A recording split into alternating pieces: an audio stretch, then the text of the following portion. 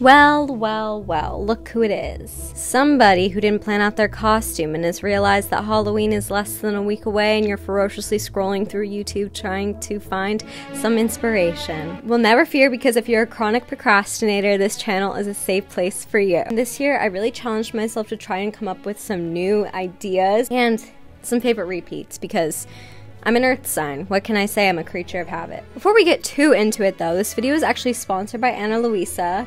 You guys know I love Ana Luisa. All the jewelry I'm wearing in this video today is from Ana Luisa. I don't think a day goes by where I'm not wearing at least one Ana Luisa piece, because their pieces are just so unique and high quality. They start at just $39. I feel like it's really amazing for the quality of pieces that you're getting. Favorite part about Ana Luisa is that they're all sustainably made. I think that Ana Luisa does a really good job of spelling out all their sustainability and being super transparent. They use a mix of recycled and eco-friendly materials. They also lab grow their diamonds, which shine without the mine, which is cruelty-free lab-grown diamonds that have the same brilliance and clarity as natural diamonds, but are much kinder to the planet and the people. Ana Luisa is 100% carbon and water neutral. According to the World Bank, the fashion industry is responsible for 10% of annual global carbon emissions, more than all international flights and maritime shipping combined. And they've assessed their water footprint and helped to restore 2.5 million gallons of water since January 2021 by supporting certified water restoration projects. I just love that you can have super cute jewelry without sacrificing the planet or the people. It's so important to me that my jewelry is sustainable, and I love Ana Luisa for that. I'm excited about the pieces I'm wearing today, especially this heart necklace, because I feel like it's going to be really cool in a lot of the costumes. Like unique and fun, that I feel like it'll add to the characters. But also these pieces, even not for Halloween, are just kind of my new go-tos. Like these earrings, I think I'll probably be wearing these all the time. They're just so wearable. And little gold hoops in the fall is just such a vibe. I'm so excited for them. This super dainty pearl ring is one of my new favorites. It's just so petite and dainty. I'm literally gonna be wearing it every day. I feel like with the holidays coming up as well, Ana Luisa is just the perfect gift. I've gotten Ana Luisa for all my best friends for their birthdays. My mom, my sister, even my boyfriend loves them. So I absolutely recommend checking out Ana Luisa. You guys can go to the link in my description to shop. And yeah, thank you Ana Luisa for sponsoring this video. Now, let the magic begin. Okay, first up we have a classic yet incredibly easy cute witch. Great opportunity to wear your favorite black dress. I love this hat I found, and you could totally add a little charm to the top of a witch hat that you find at like Party City, or maybe that you already have. I feel like this is just the ultimate last minute costume. Started it. Ladies do not start fights, but they can finish them.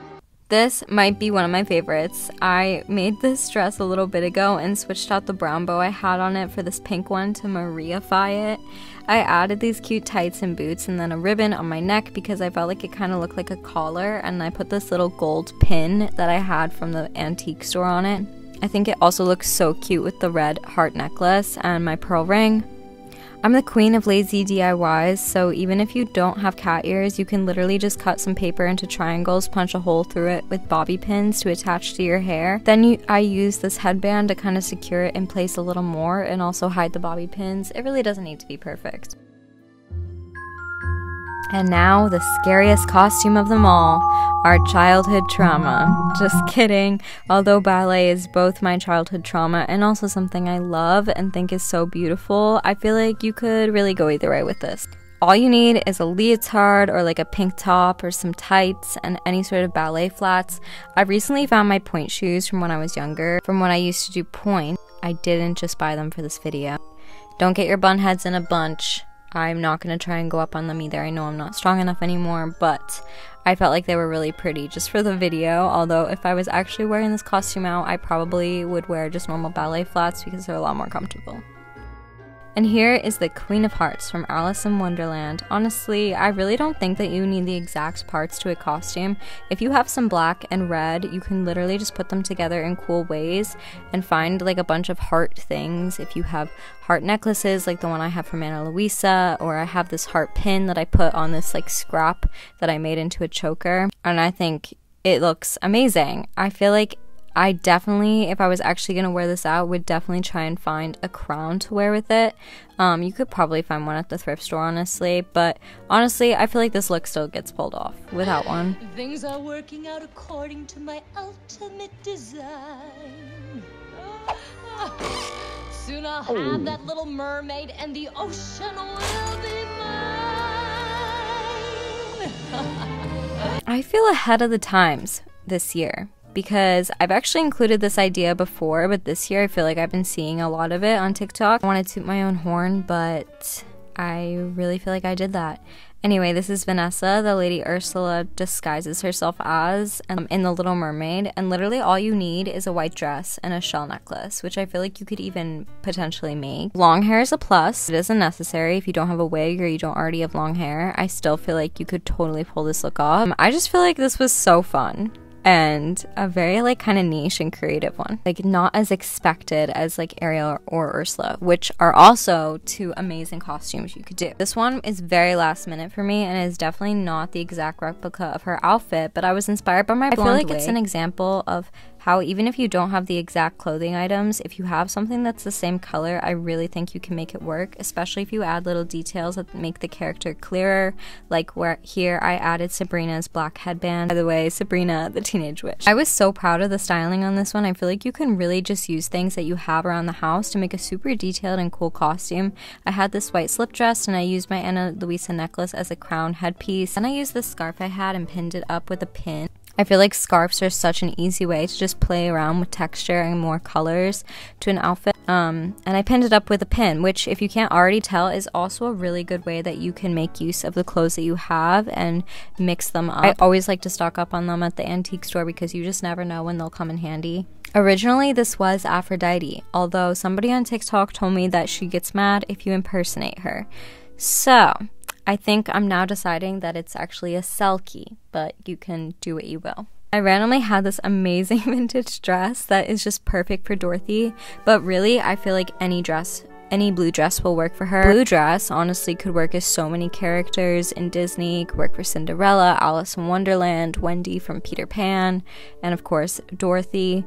Especially if you put your hair in little braids. I think the ribbon really adds character, and I miraculously had some red shoes that I got at the vintage store last year that I think are just perfect. But again, even if you don't have the exact silhouette of Dorothy's dress, I think that can actually lead for more creativity depending on what pieces of clothing you have in your closet already that are that color. I think can really just make it fun. Even if it's pants, like honestly, if you had like a gingham blue set, I think that could be and mix it up and be a little bit unexpected. Alright, one of my favorite ideas is to dress like your childhood fashion icons if they were grown up today, because I don't know, I always feel a little weird dressing up like a little kid, but it also leaves room for your own creativity and imagination of what the character would wear now, like in their 20s. And it leaves room for you to not have the exact outfit that they wore in their childhood books. So this is Fancy Nancy, who I know would be obsessed with the Selkie dresses and just would love super pink and pretty accessories. Next up, I have Madeline, who really, as long as you have similar color scheme, I think you're good. Every time I put on this dress, I feel like her, so I definitely thought that she'd love it in her 20s. This vintage blue jacket also just gives me total Madeline vibes, especially paired with the red bucket hat. This is also just a cute outfit for every day, so even if you do last minute buy stuff for Halloween for something like this, like you'll actually wear it after Halloween too.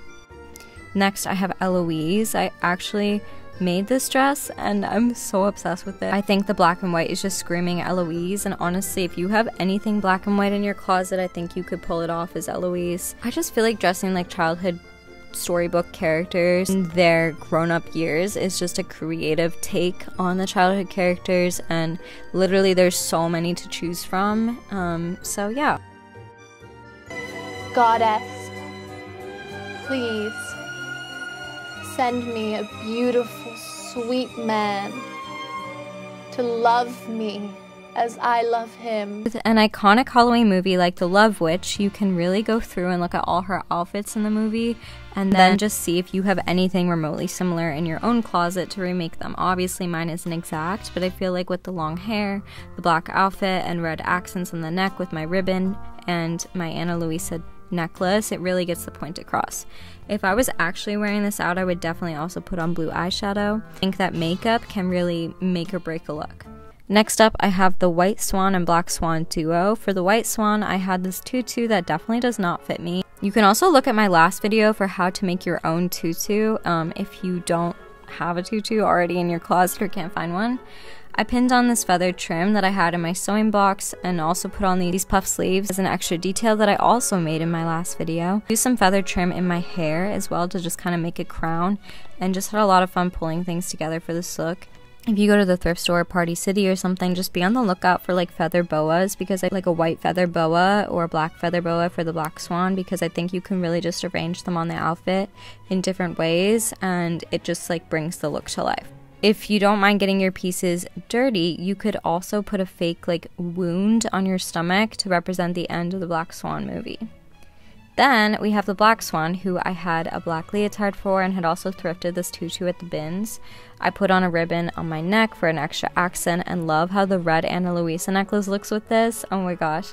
I also happen to have black feather trim that I placed around my waist and in my hair. And then I just did some darker feathery makeup. I feel like you can really have fun with this makeup look, and that'll really just take it to the next level. And honestly, a good last minute one, I feel like it's just to find a celebrity or icon, like maybe somebody from the golden Hollywood age that maybe you have the same hair color as or could semi pull off. You can go look up pictures of them and then just choose like any look that they had to recreate with something that maybe you have something similar in your closet. For example, this was supposed to be a recreation of this picture of Elizabeth Taylor, because I realized I had a similar green colored dress. Then I just carried around this white fuzzy shawl like she has in the picture. You could even just find like a big piece of fabric for something like that. I feel like this is a good one because like none of these women had just one look. You can really go through a bunch of their looks and then just find anything that maybe is similar to something you already have and try and recreate it. Other cool golden era women to do would be Josephine Baker, Marilyn Monroe, Audrey Hepburn, Dorothy Dandridge, Anna May Wong, and of course many others. Alright, and last but not least, and probably my favorite, I have Betty Boop, who I bleached my eyebrows for. Just kidding, I just put concealer on them. Look how cool this came out. I feel like if you have short hair or a short wig, I feel like this one is literally so cute for anybody, as long as you have a red dress, and then you can go ahead and accessorize it how you feel after that, and just have a ton of fun with the makeup, and you're good to go. Alright, let's do a lightning round of other characters, specifically characters from movies and TV shows, because I feel like a lot of them oftentimes don't have just one look, so you can go through a bunch of their outfits and see if there's anything in your own closet that could possibly resemble one of their looks. Angela and Topanga from Boy Meets World, oh my gosh. Obviously the Friends girls. I think that if you are in a duo, I feel like this moment from Friends could be kind of fun and niche and something I've never really seen done before, and would be just fun to say that that's who you are and like recreate this picture. I don't think I've really seen anybody do this look, and please, I literally need someone to do this. This is Debbie Allen from Fame. Oh my gosh, like our queen, our icon, and I feel like this outfit would literally be so fun to recreate. Please, somebody do it. Obviously the girls from Clueless, Dionne, Cher, or Ty. Laura Jean, I feel like this would be so cute, especially if you carried around like some cupcakes or something that you bake. Oh my gosh, any of the That 70s girls, but this wouldn't be a GGMW video without including Jackie from That 70s Show. Okay, Ashley Banks from The Fresh Prince literally has so many iconic looks. Literally just go through her outfits if you look like her and try and find something that you can recreate. Okay, this would be such a fun group idea. Do the big mouth characters. I think they're really easy outfits that you probably already have in your closet. Okay, The Craft. Oh my gosh, the costumes in this show are so cool. The Gilmore Girls. Here's another group idea, is the Spice Girls, as well as another group idea with the Cheetah Girls. Olivia Rodrigo, I feel like, is a really fun and easy one if you have a bunch of stickers you can put on your face. That's a great last minute look. Of course, we have Blair Waldorf, and I think it'd be really fun to be Blair and her minions or Blair and Serena, but also, oh my god, I think Jenny Humphrey is slept on. I honestly wish I had included this outfit because I think getting a blonde wig, already have blonde hair, just wearing a very Jenny inspired dress and then just carrying around like a measuring tape for like your sewing projects would totally sell Jenny. Little Women, we have Pearl from the horror movie. I meant to actually film this outfit, but I literally ran out of time. Kiki's Delivery Service is one of my favorites every Halloween. Another character you could do as long as you have like a slip dress or a long dress is Carrie. And then if you can go the full way, pour that faux blood on yourself. It'll be amazing. Squid Games girl, you could be the trio from Mamma Mia. Here's some other characters from That's So Raven that you could be, including That's So Raven obviously, but there's just so many fun looks from this show. As well as this show Moesha. Oh my god, this look right here. If someone has similar pieces, please recreate it. The girls from Saved by the Bell. London Tipton. Oh my god. Literally so many iconic looks from this woman. Strawberry Shortcake girls could be literally so cute. Coraline, Egna, Suki from Fast and Furious, Trixie from Fairly Odd Parents. Another group idea would be the Sisterhood of the Traveling Pants.